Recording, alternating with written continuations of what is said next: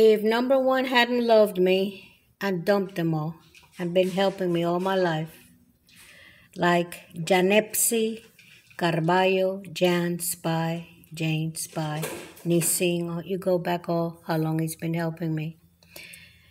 They would have had zero interest in Michael Simi when he bought me this house. And you know the story.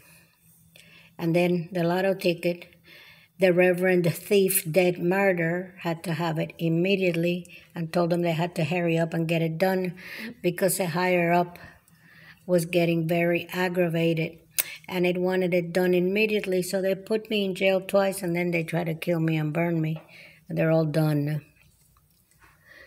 They would have had zero interest in him if it hadn't been that somebody loved me, defended me, and bought me something. The jealous, born with no parts, and the ones with the blind, bad parts, no teeth, bad health, fake everything. Fake dong, fake teeth, fake all.